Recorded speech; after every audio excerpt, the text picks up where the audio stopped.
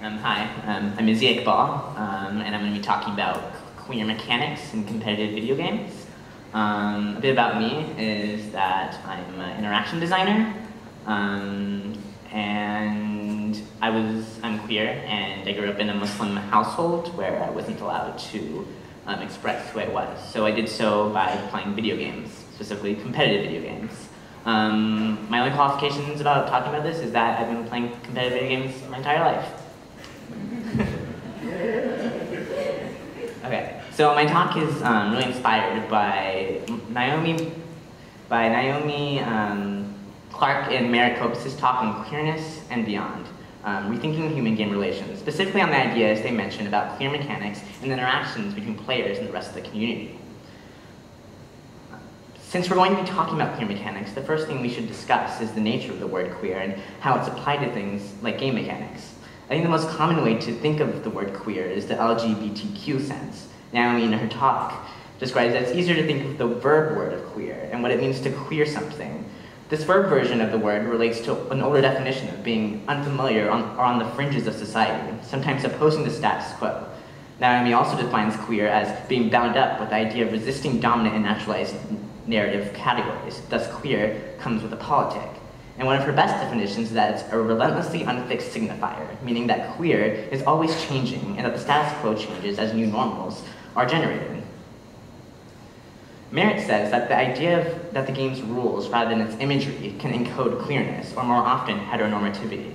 That taking a mechanical or rules-based approach to queerness is harder than looking at narrative for many of us, because while it's easy to look at the presence of an absence of same-sex relationships and queer characters, it's not as easy to pin down what exactly a queer mechanic looks like. So then what is the status quo when it comes to mechanics in competitive games? There's a popular term called the metagame, or more loosely referred to as the meta. Metagaming refers to as when players attempt to predict what another player is trying to do, and thus adapts their playstyle and mechanics choice accordingly. The term metagame, however, loosely refers to what strategies and choices are the most efficient when it comes to winning.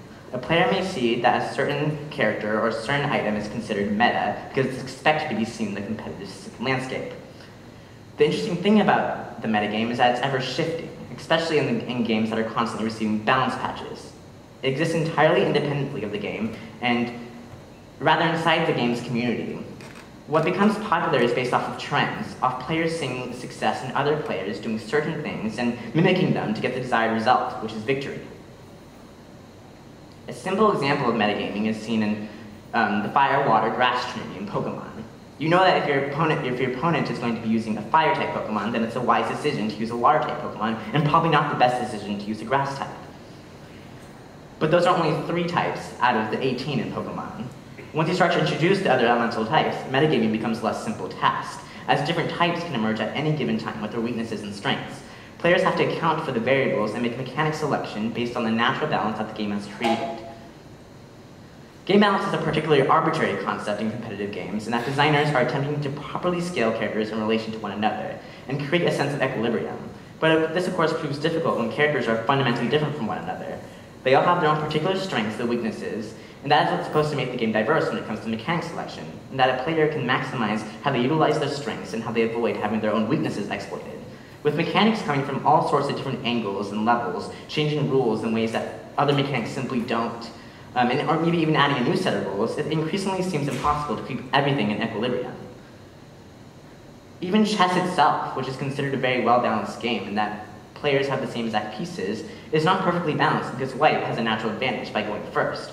However, the black player can then attempt to metagame the first move and predict the rest of the white player's decisions, and plan accordingly. Thus, the metagame and the natural balance of the game have a very close relationship in that players are trying to determine what the strongest mechanics are, what their mechanics, and the measures which they can take to beat them. Of course, this is all based off of player perception, but it becomes part of the collective consciousness of the game's community. One of my favorite examples of the metagame in the competitive game is Nintendo's Super Smash Bros., particularly in Super Smash Bros. Melee. The Smash Bros. Series was never intended to be a well-balanced 1-versus-1 competitive game. It was designed to be a free-for-all party game, in that a lot of the stages and a lot of the game mechanics involve random events, like explosions that can occur at any given time. Items fall from the sky, Things like a hammer that can cause a one-hit KO, or a tomato that will heal you to full health. However, the game enables you to turn off these items in disable stages, allowing players to create a landscape where they feel things are more balanced. I view this itself as a clear act because players are defining the game that was meant to be designed. Players have assembled a competitive standard that is almost universal at tournaments and competitive events. Of course, some players mock this rigidity in stage selection with the phrase, "no items, Fox only, and final destination," and criticize competitive players for banning mechanics that make the game more fun. However, a very interesting and energetic playstyle emerged from this competitive mode. Players began to analyze the success rates and overall strengths of characters and matchups. This generated tier lists of the strongest characters ranked in numerical order. These tier lists are a direct product of the metagame, and they are changed over the years as player skill sets evolve and as strategies emerge and vanish. Some of the most played characters in competitive melee are Marth, Fox, and Sheik, which are all extremely fast characters with diverse movesets and a bunch of tools they can utilize to address the strengths of other characters. Additionally, these characters pair very well with some advanced techniques that the player base discovered through a series of glitches. And glitches are another very interesting facet of queer expression in games, and that Naomi explains exist by literally defying the code in original design. One of these glitches is called wave dashing, which allows the player to move efficiently by pressing 3 buttons together quickly. And to slide across the ground. This slide can be paired with very strong attacks to make efficient and quick combos. However, it's a very mentally and physically taxing motion, and it takes a while to learn and apply in a high-stress competitive environment. These are the characters and the strategies and playstyles that you expect to see in a Melee tournament, which are still happening today. The community, as seen by the tier list, identify these characters as top tier and back these decisions with win and loss percentages, proving that choosing these characters wields more positive results and thus victory. However, there's a famous Japanese Link player named Aniki who can consistently best the best players in the world. Aniki is playing the 16th ranked character when it comes to the tier list, and also refuses to incorporate wave dashing into his mechanic repertoire. By utilizing the fact that Link's mechanics are queer in the metagame, that he has 3 ranged projectiles that behave differently, his attacks are slower and more sweeping sword strikes, especially his iconic spin attack, which can be used as a tool to address fast characters. He's also one of 2 characters in Melee that has a ranged grab. Though it has a huge delay if missed, it can be used to create strategic placements that other characters simply can't do. Using these mechanics, he's able to create a playstyle that is unfamiliar, a different, and ultimately queer in the competitive Melee landscape. Another really fascinating idea to me that Naomi and Merritt mentioned is that glitches are literally queer instances of where the code and rule sets interact in a way that was never meant to. However, this queer instance became popular and utilized to advance the main goal of players, which is victory. It became part of the metagame and thus commonplace. If you are watching a high-level competitive Smash game, you're expecting to see wave dashing and other advanced mechanics. Aniki's refusal to participate in this metagame is a part of a queer act, and by framing up processing needed to complete this maneuver, he's approaching the game in a completely different way, and thus has an advantage with this queer playstyle. Aniki is a truly rare example of a player who has a notably queer playstyle and is also competitively successful. A lot of the other successful players will still gravitate towards the top tier characters. Perhaps this is because those characters are mechanics they actually like and identify with. Or maybe it's because they're scared of the potential and possible constant failure that could emerge from playing with characters and mechanics that they actually like. The next game I'd like to discuss is League of Legends. League of Legends, or most commonly referred to as League, is defined as a multiplayer online battle arena, or MOBA, that is designed solely for player competition. It is designed by Riot and is currently one of the most played esports titles today. It is free to play, but was reported to have generated $624 million in 2013. The game consists of 2 teams of 5, composed of the game's many different characters, attempting to destroy each other's defenses and eventually their nexus, which results in victory. There are 3 lanes referred to as top lane, which goes along the left and the top of the map, middle lane, which goes diagonally through the bottom left and through the top right corners, and bottom lane, which eventually leads to the main nexus. And bottom lane, which is on the bottom, I'm sorry, I didn't write that up in the notes. And they all eventually lead to the nexus, which is at the bottom left corner or in the top right corner. Destroying each nexus is the victory condition for each game instance. Creatures called minions, or creeps, spawn in equal amounts and go down the lanes, and actually meeting at the center.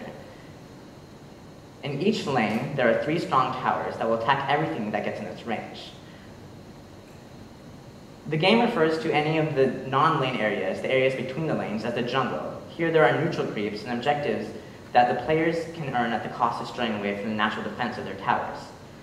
The game is in a natural equilibrium state, and its landscape won't change until players go and defeat minions, gaining experience and gold which can be made to make their characters stronger. All players start at level 1, with the max being 18, and have only a bit of gold to purchase a few simple items. Players can use the gold they generate to purchase up to 6 items that will give their characters additional stats and effects, which will dramatically improve their strengths and cover the weaknesses, or address the weaknesses and strengths of other characters that are getting notably strong within that game. So with 123 characters to choose from and plenty of variable item choices and combinations, one would think that the game would have a ton of variety and mechanics to choose from, but that's actually not the case. The metagame is incredibly prevalent in League, in that some players almost follow it religiously. Just like Smash Bros., League has its own tier list of characters that they believe to be the strongest out of the game. But because a player is cooperating with 4 other teammates, there's a social responsibility generated by the other players to play something that is considered strong, viable, and results in victory. The metagame almost dictates that certain characters go into certain positions on the map. That a very strong defense style character, referred to as a tank, go top lane, a strong bursty damage dealer go into the middle lane, and a sustained damage dealer go into the bottom lane. The 4th player is expected to support and sustain the damage dealer in the bottom lane, and the last player is expected to gain their gold and experience in the jungle. Players expect other players to abide by these guidelines in the game, even though they're not codified or actual mechanics themselves. Despite the cast of 123 characters, players are expected to choose from the limited pool of characters that are considered strong amongst the community. They expect players to purchase the ones that are predetermined items for the character, and nothing else, despite how vital it can actually be. The worst part is the backlash a player will get if they choose to experiment. If they choose to clear the game and attempt to discover something new and potentially very exciting. If a player attempts to do something outside of the meta, they're very likely to be flamed and harassed by their teammates for this decision, and there's a good chance that they might be reported or even banned. Which is what's such a mess about competitive games in general, that it all comes back to things like power structures and dominance and success. The metagame itself is constructed around thoughts of mechanical efficiency for the sake of victory. We have communities that will bow down to any professional players and their decisions and choices simply because they are victorious, all around ignoring the original point of what games seem to be about. Are they about fun, or are they about winning and money and presenting dominance over your enemies? Are they about being right all the time and showing everyone in the world that you know what you're doing? Or should the games be about learning about another person, about being in the community, about teaching a friend about an awesome new mechanic and an interaction that you discovered? How wonderful would it be if we could be nice and accepting and supportive of other people in a digital realm where it's so easy to make a mistake. It's so easy to lose and fail and never come back because of fear of disappointing others and being flamed for being nothing more than not being good at a game. Merritt herself says, if games provide a safe space for failure, then why is it that so many women and so many queers fall out of gaming? It's because of things like the metagame and their pressure to win and always be successful are being pushed to importance. And ideas like exploration and discovery are discouraged. And in a game like League, it can result in harassment and potentially being banned. The last game I'll be discussing is called Dawngate. It's made by a company generated by EA called Waystone Games, and it's also a mobile like League. But the design team took a brand new approach to the game. Dawngate is a game that tried to break all the presumptions of the competitive game. Its tagline is "Break the Meta," and their goal was to create this game where there was no right way to play, where characters could be any role despite their assigned role through thoughtful and creative choices. The Dawngate player community is one of the best I've ever experienced out of a competitive game, with players being nice and helpful and with supportive comments and friendly advice as opposed to raging and flaming. The developers themselves would participate in the forum community and would even be seen in regular games. Dawngate itself was literally a queer MOBA, as players were joining it were trying to find a new spin on the game. The genre itself the game itself queered the genre as it attempted to change a lot of the presumptions of the MOBA game and allow every player, including passive support style characters, to have a huge impact. They had 4 various roles that would allow all players to gain economy in very different ways. The 2-lane map setup allowed for more lane-to-lane interaction as opposed to stale economy wars that's seen in the first quarter of the game in League. The stat and itemization system eliminates useless stats for characters. Every character gets some sort of possible benefit from all the items in the game, so every item is a possible purchase for characters. While there are some passive effects that don't make sense on certain characters, overall the potential setups and playstyles from those setups are quite unlimited. Additionally, they had a comic that followed each character's interactions with each other and the struggles that they had over power and control, and for some characters, their avoidance of it. Each character has a backstory that is intertwined with other characters, and their phenotypes range from cute fairy critters to angsty teenagers, dark-skinned scooter-riding bandits, and a Ukrainian she-centaur. They would interact with each other in the game, commenting on their relationships and their eagerness in fighting or fear of each other. Games have a narrative and a progression to them, and each instance is meant to represent an event in the game. And a loss does not seem so much as a player failure as a chapter in a growing story. Players also have the ability to cast their votes on characters' decisions in the main story in a feature called Living Lore. By playing games, players earn votes that they could use to choose one major plot point or another.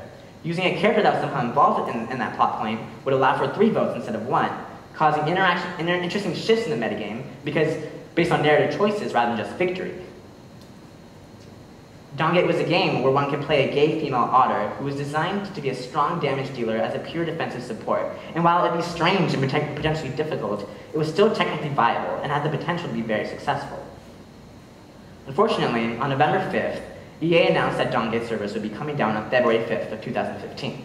The game had not been doing as well as they hoped. And after all, gaming is supposed to be a profitable industry. In the end, it's hard to ignore the fact that something as queer as Dawngate is being dropped over capitalistic values. While Dawngate is leaving, it did show us that there can be instances of competitive games where players were motivated to be creative and find their own playstyles within the game, rather than mimicking what they are told is successful.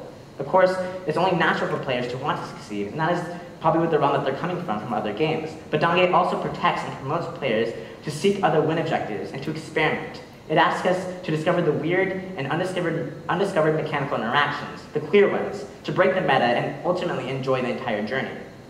And it's pleasant to know that there are games that are still considered competitive that have the capacity to do that. If we continue to create communities within them, where things like exploration and discovery are just as important as victory and success, where players can decide what their own objective is and find themselves in the mechanics of the game. Thank you.